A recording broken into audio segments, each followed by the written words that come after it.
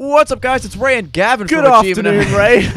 Just gonna tuck into a Gavin, strawberry. Borderlands 2. Gavin's gonna indulge in some strawberries while we go for the up high, down low achievement. Gavin, you're not even sitting on a chair. You were kneeling in blowjob position. All right, so this is Sanctuary, right? Oh, Gavin is choking on a strawberry. This is in Sanctuary. This is the first major town of the game.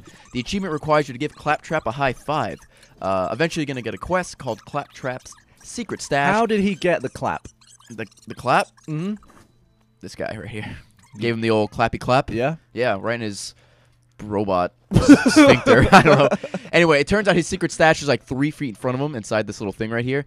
That's a cool thing because you can put items in there, and if you make a new character, you can pick them up for your other character. Bloody hell, it's like a portal. Pretty awesome. Anyway, after you... A portal. It's a fucking, like, closet. Anyway, after you complete the quest, you hit the Y button. He will put Give him 5, I will give him 5. He put his hands up. Put your hand up. You already gave him the clap. Now give him 5. There you go. See, he's like, all right, high five for the clap. And you just have to melee him. Miss there. He doesn't have 5. Switch weapon. Whoop. There you go. You can give him 2, maybe. I could give it 2 claps or 2 high fives. Well, he's got 2 fingers, hasn't he? Well, it's got a little like pincers. Does it go like this?